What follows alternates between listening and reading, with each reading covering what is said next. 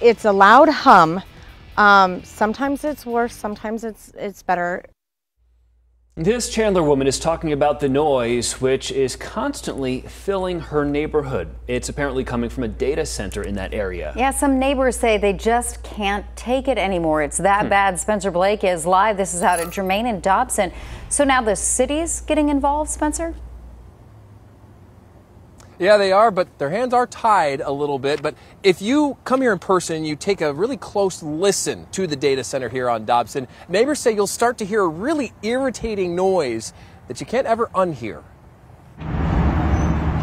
On any ho-hum morning in the Clemente Ranch neighborhood, you can likely hear a hum. A loud, obnoxious noise. Jennifer Gehring has lived here for 8 years, and she says the noise that comes from the Cyrus One data center on Dobson is beyond annoying. Once you hear it, your ears just lock onto it, and you just hear it over TV, music, everything. She says it's worst in the early mornings and in the evenings. Sometimes the constant overbearing sound makes it hard for her family to sleep.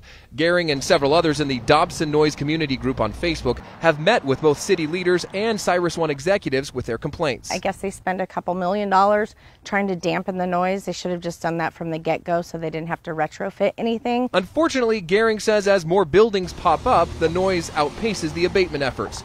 Talk of data centers was like music to Chandler city leaders' ears in the late 2000s when they approved zoning for them, but elected officials now have a different tune. We're studying a proposal just to say that data centers are not allowed in Chandler. Mayor Kevin Hartke has been to Gehring's neighborhood to hear the problem for himself. And it's not so much volume as it is pitch. He explains that a state law prevents the city from reneging on zoning that was already given to companies, so there's little they can do to stop the existing chillers and generators from humming right along.